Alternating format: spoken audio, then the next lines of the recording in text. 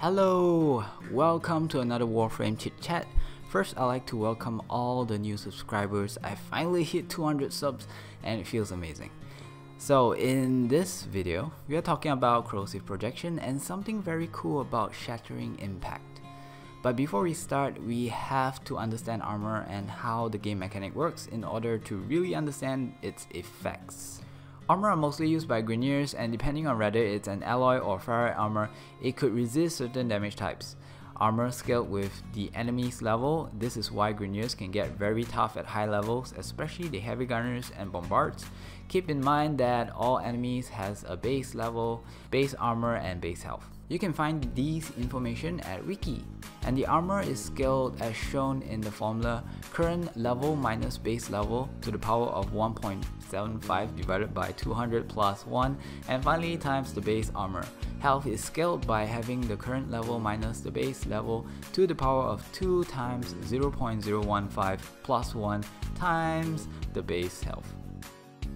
With the armor of the enemy's current level, aka net armor, you can find out how much damage reduction is done on the enemy with this formula, net armor divided by 300 plus net armor.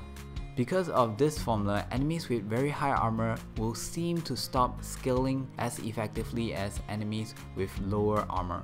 For example, an enemy with 10,000 armor and one with 100,000 armor will have only around 2% difference in damage reduction amount.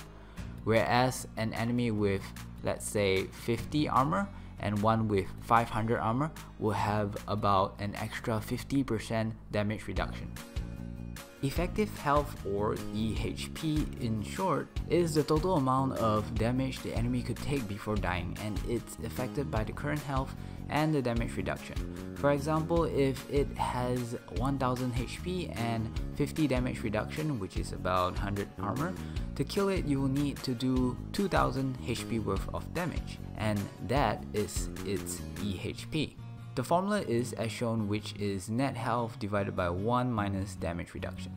Let's do one simple calculation on a commonly used enemy for testing, the Corrupted Heavy Gunner. It has a base level of 8, a base armor of 500 and a base health of 700. What is its current armor, health, damage reduction and EHP if it's at a level 135? The answer is voila! So as you can see, at level 135, it would have 12.5k net armor, 98% damage reduction, 170k HP and 7,262k EHP. In a way, you can say that its armor gave it 7.1 million extra HP. So if you can remove its armor, you would have done 7.1 million damage, and you only need to do the remaining 170k damage to kill it.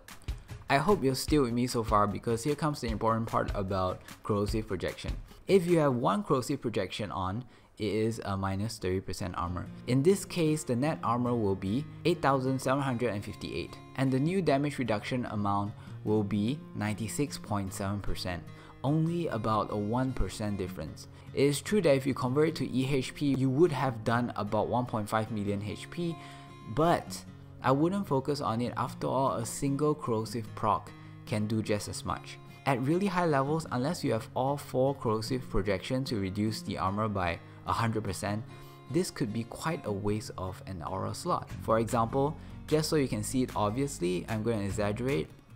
If you have 3 corrosive projection making it a minus 90% armor, and you enter an endless mission with enemies armor, let's say 300,000, which makes it a damage reduction of 99%. Having the minus 90% armor, and now they have only 30k armor and their damage reduction is still 99%. Do you see what I mean?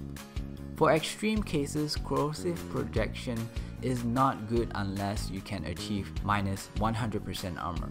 But in general and low level missions, even with a corrosive projection, it will help a bit. But to me, it's not worth the aura slot or worth switching over on and off. You can also achieve 100% armor reduction if you have 3 corrosion projection and 3 coaction drift. Since it's an aura, it will only increase the 30% strength by 15%, making it 34.5%, and only with 3 of these you can hit the 100% mark. Now let's talk about the best ways to remove armor completely and permanently. Corrosive projection is permanent and complete, but getting all members of the squad to use it can be challenging. Corrosive procs is also permanent, but it can really be hard to remove armor completely because each proc removes 25% of its existing armor, making it less and less effective after each proc and never reaching a complete zero in theory, and also I have never managed to do it either. There are some Warframe skills and arguments like Ashes Seeking Shuriken and also Frost's Avalanche and many more can completely remove armor but not permanently. So this is where Shattering Impact comes in, and if you're going for an extreme Grineer mission, you should definitely consider this. The first problem with this mod is that many may not fully understand how it works because of the description being very vague. First of all, it says Impact in capital letters. From melee attacks, reduce enemy armor by 6. The first time I saw this, I thought it had to be an impact proc.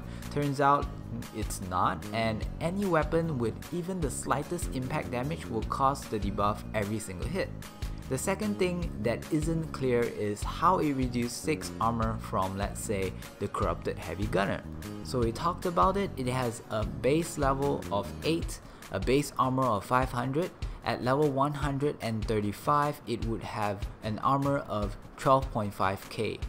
So simple, right? If I'm fighting with a level 135, I just take 12.5k divided by 6, and I would know that I have to hit it for 2084 times to remove its armor, right? Nope. Apparently, its armor reduction is directly reducing its base armor, which means the 500 armor, not what the armor is at its level. But still, I guess 500 divided by 6, you still need to hit it like 84 times. But we will see how fast it takes to do just that in a moment. Take note that heavy gunners and bombards are the few that has the highest armor in the game. A simple butcher has only 5 base armor, and even if it's a level 999, one hit is all it takes to totally strip it off its armor. One good reason for removing armor, especially for Grineers, is to bypass the alloy and ferrite resistance, and straight away mod it to attack its clone flesh, which is weak against viral that reduces health by 50% when proc. If you want to play with Shattering Impact, you want to have very fast attacks. I'm going to show you a demonstration between a dual Zoran, which is a rank 2 weapon with crappy stats but very fast attack, and a very strong weapon in the game, the rank 13 weapon Galatine Prime on a level 135 Corrupted Heavy Gunner. So now let's head over and take a look. Here it is, the Galatine Prime, modded the way we talked about in the previous video. Don't forget that this is one of the strongest weapons in the game. So here we go, summoning the Corrupted Heavy Gunner at level 135. I would summon something stronger, but apparently that is the maximum level that I have at the moment. There you go, there is the slam attack, knockdown. Alright, and it's dead. Okay. So I think that is about 12 seconds. I'm gonna do this again just to show the consistency and that it did not die because of pure luck or something like that.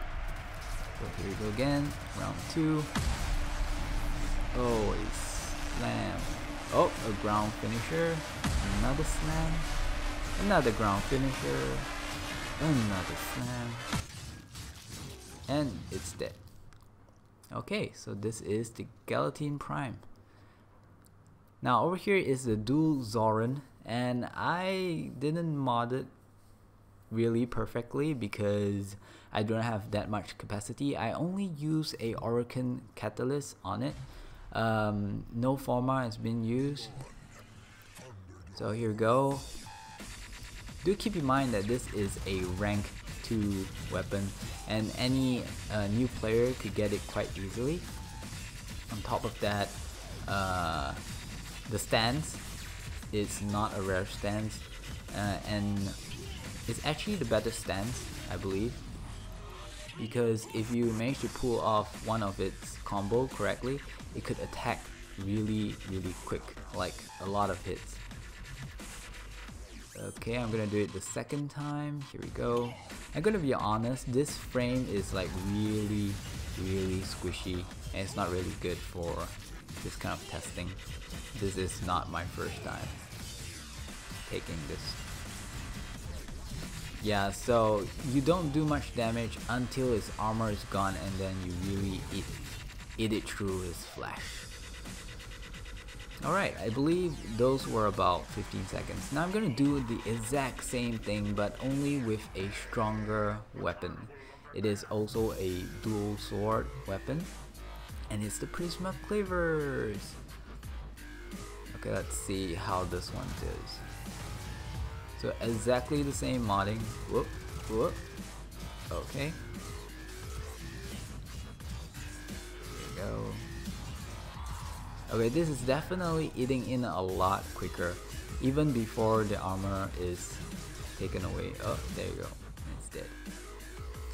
Now, for comparison's sake, I will have to make one where I do not have the Shattering Impact, so that you guys could see everything's modded the same again, but just without the Shattering Impact. Anyway, I'd like to say that I hope you guys liked the video, and I hope the video helped you in some way. And if you manage to make a new meta build or something, don't forget to make a video out of it and tag me in there, because I would love to see it. Okay, so have a great day, and don't forget to subscribe. Bye bye.